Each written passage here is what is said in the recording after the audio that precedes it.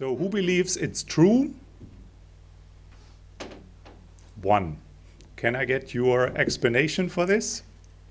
If we talk about the elephant in the room, it's a war against an atomic power. Russia has nuclear weapons, so there's, for me, no solution to use more weapons. One time maybe he gets his nuclear weapons out.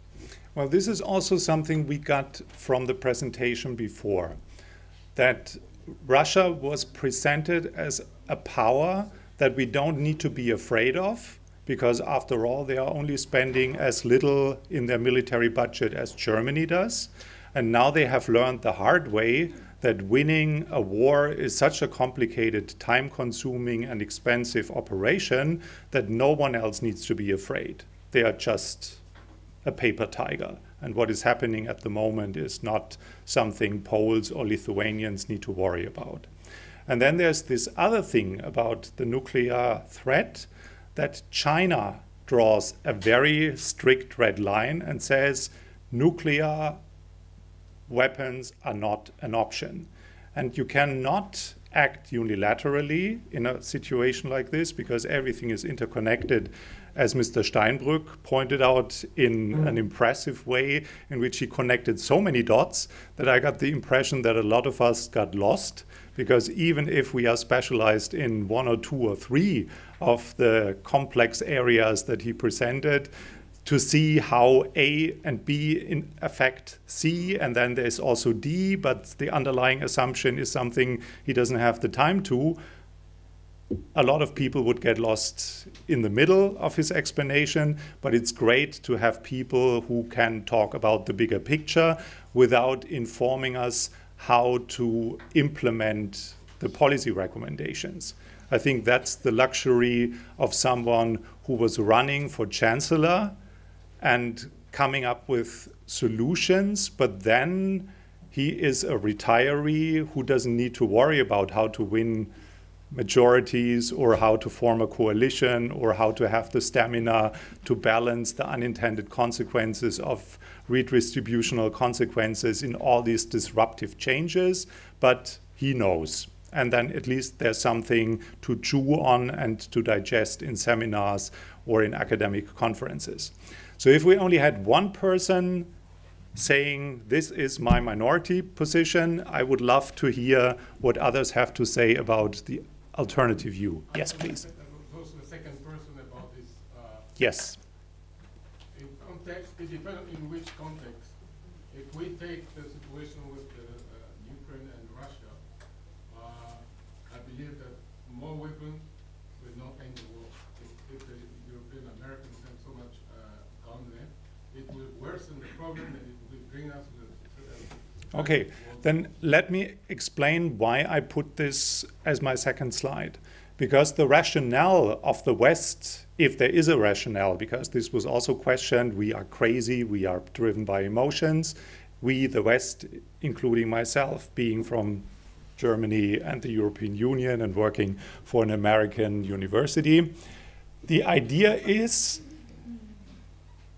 a cost-benefit calculation. And it assumes that we are all rational actors who calculate the costs and the benefits.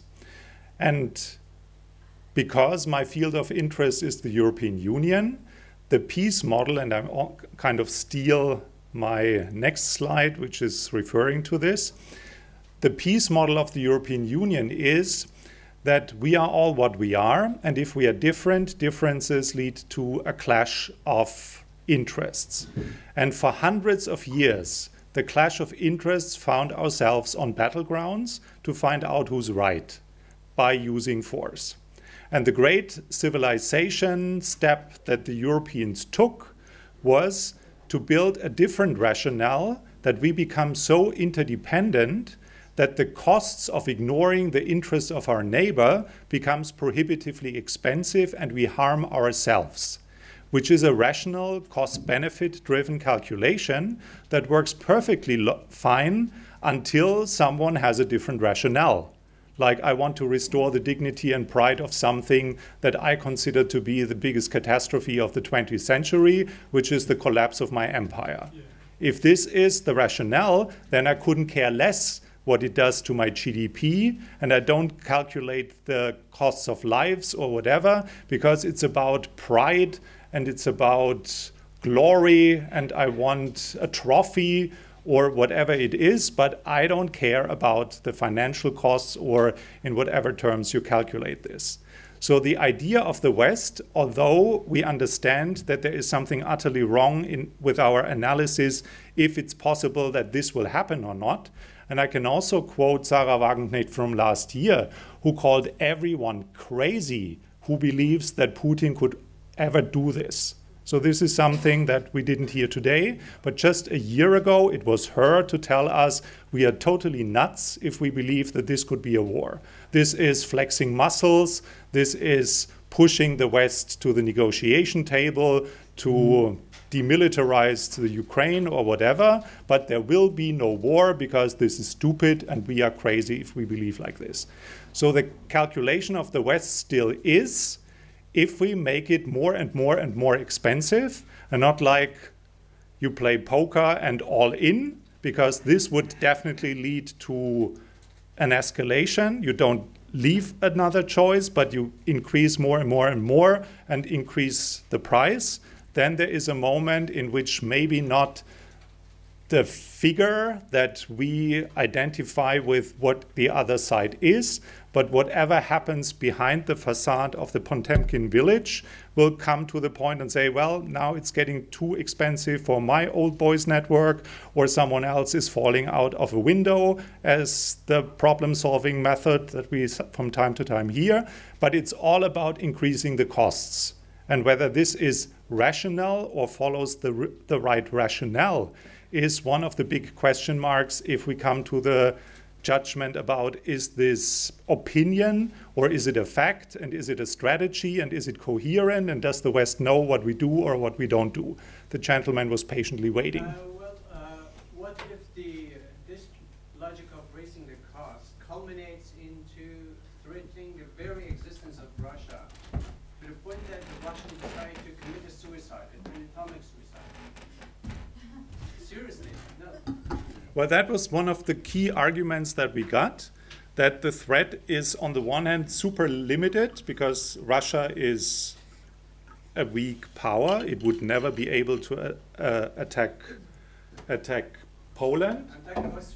But on the other hand, it is this I die in glory and then it's all over. The potential is there. This is definitely something that we have to be aware of. And accusing everyone in the West to not being aware of this is, in my humble understanding, also an underestimation of what we hear and what explains the position of the German Chancellor, who was always accused of being too slow and too reluctant and too intransparent and whatever. But it was always about, we don't want to be party of war, we should not escalate anything. The moment the nuclear readiness in the Kremlin was communicated, NATO didn't respond. So there are signs of awareness, but of course it's a question of what lens you're wearing. And I introduced myself as this and American affiliation, but I also have the feeling that a number of alternative views strictly analyze on the basis of it's clear who's good and who's bad, which is emotionally understandable because we are raised in a certain way and socialized. And I grew up in the American sector, and Sarah Wagenknecht grew up in Soviet friendship. And so there are certain ways of how we see the world, or what we consider to be the natural order of things. We all do this, which was my question to Peer Steinbrück, to ask him, how can you expect people in an aging society to drop all the core beliefs of what we consider to be the natural order of things? Because there are so many things changing at once. And I think this is part of it, because as the SPD was based on a core understanding of Handel durch Wandel. We can transform our business partners by engaging, which is a variation of the interdependence story that I described as the peace model of the European Union. Die Linke is strictly anti-American and strongly believes that at the end of the day there is something positive about good relations with Russia, or the missed opportunities are truly missed opportunities and not something that was just a bargain chip in a certain period of time. I personally also believe that a lot of opportunities have been missed. Whether there was a serious one is something that history won't tell, as history didn't tell whether Stalin was ever willing and able to unite Germany, because there's another myth that this whole time of Cold War wouldn't have been necessary if we only would have negotiated in the early 50s. But I'm not an historian, so I'm only making comparisons that work or that don't work. So moving on to the next one. Did the EU as a peace project fail? If we look at the elephant in the room, who believes it's right?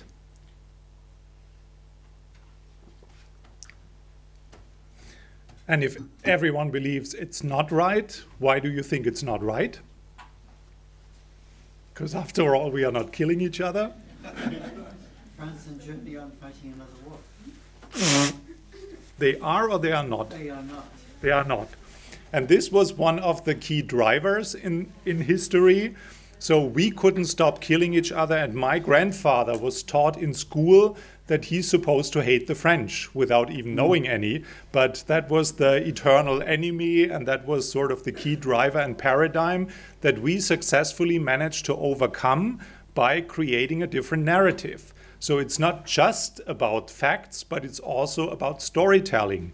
And if we find the right story to tell, then we make the world a better place. But if the stories collide, or if you assume that the other side is evil, then it might be complicated, and that goes for both sides in a pluralist system. So coming to the next one, which is something I couldn't predict. I didn't know if that is something to discuss here, but I attended the annual foreign policy conference of a party that was born out of civil movements, and first and foremost a peace movement, which is the Green Party that is currently in the driver's seat in the Foreign Office. And it was a military event. They invited not Jens Stoltenberg, Anders Rasmussen, the predecessor of the Norwegian General Secretary of NATO, and he presented his idea for Ukraine, which boils down to we have to militarize them to the maximum to make it, again, prohibitively expensive for anyone in the future to ever attack Ukraine. So if you do not only support at the moment when there's still a fight going on, but if you go beyond and create a massive military industry there and empower them to be so strong in self-defense that they don't even need us, then this is the best possible security architecture. That was sort of the opening speech for the supporters of a peace movement, to listen to what has been said. And then Annalena Baerbock came dressed all black and also reminded us that we should stay strong and firm and support, and we have to have the stamina. So if you wouldn't know where you've been, it would have been complicated to see what's going on. But the biggest question of everyone who came as an external observer was to ask Germans challenging questions. Why does it take so long until you deliver? How do you communicate this? What are the next investment rounds, and so on, to test German ability to appear as a reliable partner. So asking you, knowing that we are very international, what's your perception of Germany? Can we continue with this happy position that Steinbrück criticized before, that Germans rather want to sit in some sort of cozy, nothing's going to change environment in which we count on cheap energy from Russia, cheap products from China, and cheap security from the United States without being asked to pay for it? And then we can happily develop our export model? Or is there something like this learning to be peaceful and no one wants to see German uniforms outside of area? Is this something that is so deeply rooted that you cannot count on us the moment Article 5 or a solidarity clause in the European Union is going to be activated? Or what's your perception of Germany, given that you are in Germany and that you probably have an opinion? So what do you think? Yes. We experienced what they call Zeitenwende in this field. It's been true. They have not been reliable. They thought, they don't need any defense budget. When Trump said it, they all laughed about him. But now the Greens are saying that, what Trump said. And they came to their senses, and they call that Zeitenwende. And even Heusgen is on the tour speaking about Zeitenwende. Well, Zeitenwende is a buzzword, as a lot of other buzzwords, which are important to communicate a spirit, but what it practically means and how it boils down and what the consequences are, this was the strong wake-up call from Steinbrück, that we haven't fully understood what the implications are, and that also goes hand in hand with how reliable we are. Anyone else who wants to comment on how reliable you think Germany is when it comes to security alliance? Yes, please. Well, speaking from Britain, I would say a year and a half ago we would have said no, but now we would definitely say yes. Things have changed. I don't know what Zeitenwende means, but I can say from Britain, things have changed. And we see Germany, and we hope desperately that they are reliable partners. Okay. But coming back to your earlier point, turning the tables, how will Russia feel if next door the neighbors are armed with every conceivable weapon? I wonder which of our countries would put up with that if the tables were turned. The US certainly didn't when nuclear weapons were brought to Cuba. Well, that is sort of the weak line of argumentation when we highlight how much it is not our decision to tell a country whether it can choose which organization it wants to belong to. Because the term NATO expansion makes NATO look like a cancer cell that grows and grows and grows, and every neighbor cell will be infected, and then by the end of the growth, the world is sort of NATO territory. While in fact it is a security alliance that offers a certain set of, like it's a club that offers services, like a good, and you have to fulfill certain requirements, and then you can decide if this is in your interest or not. So you apply for membership. In NATO's case, it's a relatively low threshold, what you have to fulfill. In the case of the European Union, we see this every day in the news, how much it means to fulfill the so-called Copenhagen criteria. You have to be a Western-type democracy, and we tell you what a Western-type democracy is. After everything we heard about the definition of democracies and what to do with the tools of the procedural requirements and so on, you know what that means. You have to be fully integrated into the single market with all the flanking policies, and it has to be smooth, and we don't like disruptions, and you have to be competitive because we don't bail you out. So this is the second part. And the third, you have to implement every single piece of law of something which by now is a truck full of legislation to not only translate into your system, but to live it. Every prosecutor, every judge, every company, every dairy farmer has to produce on the basis of dairy farm regulations brought to us by the European agricultural policy. So this is something that is nothing less than a revolution. So the country that applies is different from the country that is accepted because it goes through a transformation that is not Ursula von der Leyen comes to visit, brings you a questionnaire, and I fill it out in 2 weeks. And then we are ready to be a happy member and everyone benefits from the great advantages of being united. So this is all not trivial, and it needs to be taken into consideration. I think I lost one of my points why I started with this, so let's move on to the next one. This, and now I'm talking about the specific one, the elephant, is not a territorial conflict, but an attack on the Western model, which is already an interpretation, like a perception, and it is part of the side that has been criticized to be irrational. So is it about, I need a chunk of a neighboring country, although I'm the largest country in the world? Or is it something like a proxy, whatever, because this is about the beginning of a systemic conflict in which the Western model, so to speak, like politically and economically, is in decline. When we look at global analysis, what Freedom House and other comparative empirical research institutes look at. So then the Western model is shrinking in number and in functioning, and that is the pretext of what has been explained by Steinbrück as a swing from a geo-economic to a geopolitical situation in the world that dominates when we look at why are people doing what they do. So who believes this is right?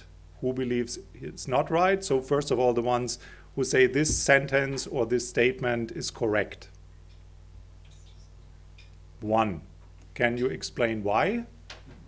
Well, it's not, first of all, a territorial conflict. It's more making Russia great again, making Putin a world leader. Maybe not so much an attack on the Western model as those, as I just said. But it's not, first of all, a territorial conflict. I think that's obvious.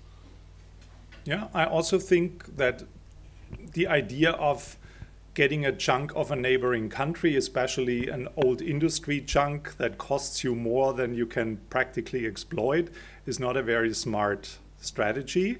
But there must be more if you throw in so much and if you take such a risk, because it's also the consequence of being condemned in United Nations decisions. At least the intervention as such has been condemned by, how many was it? 141 countries in this first vote. And so there is something that counts as a political price, what you pay in terms of reputation. So there must be more than that. But the Western reading is that it is an attack on our model, and what is being defended in Ukraine is kind of a proxy defense on what we stand for, which underlines that if Ukraine wants to apply to be part of Western organizations, then they prove that they mean it. It's not just something like we want to keep our territory, but we stand for something that we in the long run see as the light at the end of the tunnel that is also needed as a positive signal. This is what we are fighting for. So both sides instrumentalize this way of using the statement for what is happening on the ground. Can I just ask a question? Yes, about please. The point you just mentioned. Wait a minute. Yeah. My question is, how about America and the European when they make war, which are proven at the end that it was not true? The case for Iraq and Gaddafi in Libya. Why they cannot be pursued for what they have done, which is not correct? And why is it being only applied to Putin or other political leaders? Well, I think it doesn't lead us very far if we make it an equation. Like, if someone is doing something wrong, it doesn't legitimize us that something wrongdoing by someone else is less wrong, because it's both wrong. Yeah? But these are two separate discussions. The one thing is, what can we do to fix the mess that Westerners created in illegitimate wars? But is it right to draw the conclusion that because there has been wrongdoing in Iraq, we legitimize wrongdoing in another country by another actor? It should be Sorry. what went wrong. Should be who say this what was wrong, and thousands of people lost their lives. Yeah, we The do. same thing which is happening in Russia. We do, and we respond accordingly. Or in an ideal world, we would have an international organization that is addressing this. And So, apparently Professor- we don't have a functioning international organization that is addressing this. But in a country of free speech, we can at least have conferences in which we openly address it and discuss the consequences of this. But to draw the conclusion from because something was wrong in the 2000s with George W. Bush, it's okay if someone else is doing something equally wrong in another country because it's legitimate on the basis of what has been done wrong before. No, that is not what I meant. But it is often used as some sort of connecting dots kind of argumentation. Yes, please. About this idea of attacking Iraq being wrong, I oppose it. As a Kurdish person, I have lived this situation. The northern part of Iraq, despite all the attacks, subversion from Iran, Turkey, Syria, and so on, central government is still growing. Part of Iraq. The problem was not the attack. The attack toppled the criminal regime in Baghdad. The problem is that the Shias and Sunnis in Iraq are not grown up enough to build up their country, to build a country. It's not that idea that the war was wrong. Why in the Kurdish part it is right? Despite all the attacks, the Kurdish part is still growing. Adapting democratic norms, day by day we see progress. The day the ISIS war ended in that region, they started growing again. So the war was not wrong. It is the mindset in Baghdad that is wrong. And then the It was a question great- is who's in Baghdad and why? But that is Yes, Iran another definitely has a another big part in the big region. question. So when you closely looked at my introduction slide, it came with a question mark, because I come from a country in which my generation was educated war is not an option, and no one wants to see Germany being engaged in whatever. So if there's something like the liberation of Kuwait, we rather send a check. That's perfectly enough, and then no German dies, which is also quite convenient, and we have the means to send a check. So should we prepare for war if we want peace, like the former General Secretary solution for a massive military investment in a future peace Ukraine that is not a member of whatever? Or given what has been said about the challenges of the 21st century, we have limited resources and we should rather use our money for making the world a better place and fighting climate change and investing in education and modernizing our health industry and supporting the global south to catch up with living standards that we take for granted. There is such a long to-do list, and the financial pressure to get at least parts of it done actually requires a different moral perspective on how we spend our money? Or is the lesson learned that none of this can ever be addressed as some sort of the agenda? Like take my government at the moment, they started with their coalition agreement and said, if this, what we write down in the coalition agreement, will be achieved, Germany will be a different country. So they promised that change is happening, and we represent change. Change happened within the first 100 days, but a different change, and no one could see it coming. And now everyone who was elected to be busy with climate change or whatever their portfolio was, is frantically dealing with war-related stuff. And not only because it's eating their time and attention, but it's also eating the resources that we urgently need to address pressing problems for the current and future generations. So what's your take? Is this the new world we live in, and therefore we have to remilitarize in order to make our countries and the world a better place? Or what's your take at the Institute for Cultural Diplomacy? I guess we are kind of biased if we spend our days in conference rooms like this. Yes, please. I'm sorry, I'm only a guest at the ICD. We are all guests. I'm only a guest ICD. But until a year and 3 months ago, I lived in Finland for 3 decades almost. And They have obligatory military service until today. 2 of my sons went through military service because they have to, and they do it happily. And it's a very peaceful country, I think, as everyone knows. And they avoided NATO. They wanted to be neutral because we have, or Finland has, the second largest border with Russia, more than 1,000 kilometers.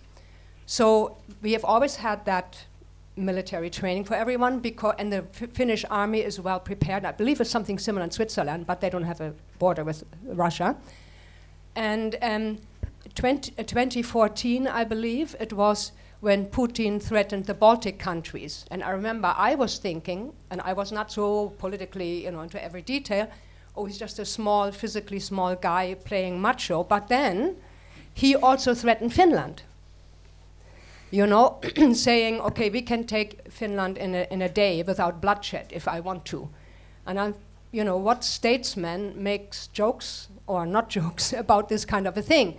So I happened to be in Lapland for some issue, and recruits there from Lappish families who are in the military service from Monday to Friday and work as tourist guides for their families on Saturday and Sunday. He told me, we are scared.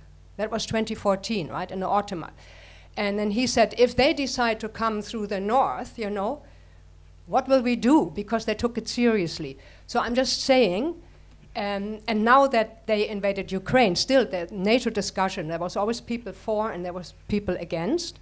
And now that the invasion came into Ukraine, Finnish people immediately made this decision, we want into NATO. And I know the Baltic countries, you mentioned this earlier about the expansion, NATO was not a cancer coming. The Estonians wanted away from the threat of a huge country that is not exactly democratic, Just what I wanted to point out that you are saying there. I'm extremely for peace. I'm trying to work for peace, but as long as you have, people you can't trust, you need to be able to defend yourself. I just want to give Finland as an example as a very well prepared militarily country. You heard about the underground tunnels, Yeah, thank you. So for those of you who are into conspiracy theories, one could think that I staged this and I made her ask this intervention because that is my next slide. But there's an intervention from Pakistan. Yeah. Okay, after listening this Finnish experience, I'm thinking that one day Putin can say that I can attack on Vatican. God forbids. God forbids. But the question is, why all the stress and the focus is on Germany? There is a conspiracy theory in Pakistan, I have heard in some international relations department, that likely that America wants to weaken Europe and Germany. So that's why they want to involve them. But coming back to the comparison made by our friend of the Iraq, and why the Putin and why these people who were involved in this war, which was totally on a wrong hypothesis, and they accepted that their hypothesis was wrong, why they cannot be taken into Hague. The issue is, according to me, this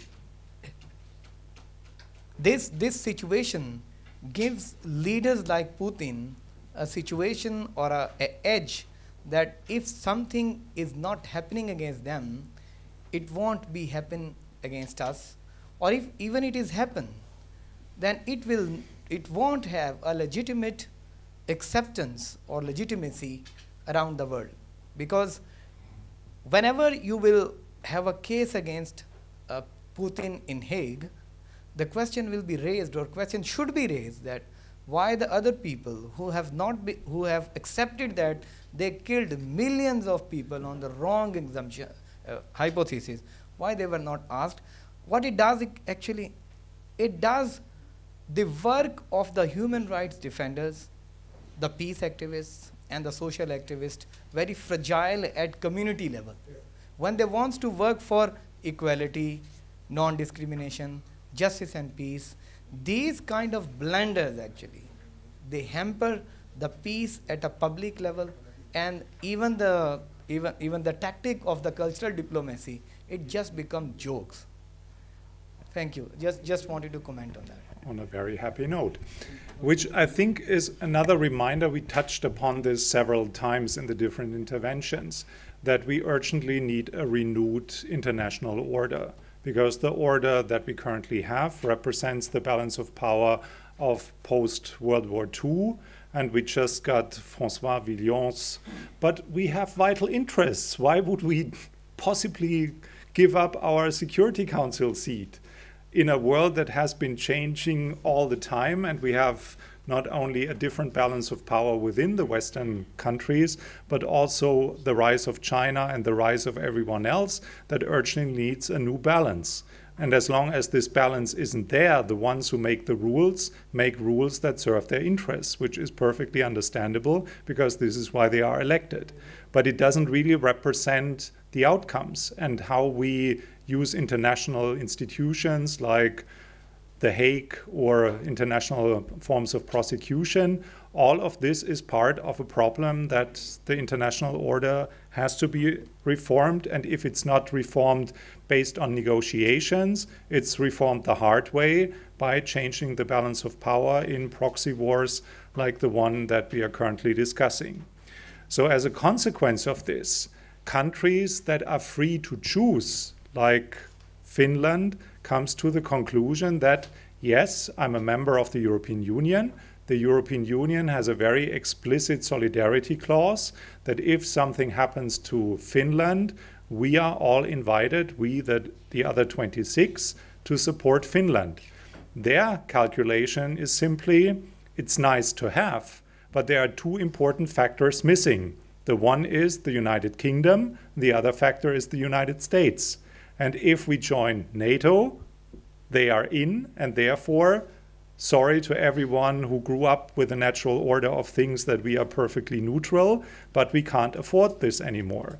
And that's why, as a consequence of a war that is meant to change the balance of power in Europe, NATO and the European Union are urged to expand, with all the consequences that it does internally, both to NATO, but even more so to the European Union, or maybe that's my personal bias that I simply know a bit more about this, but it has far-reaching consequences regarding the efficiency and the effectiveness of what this club can provide to its members.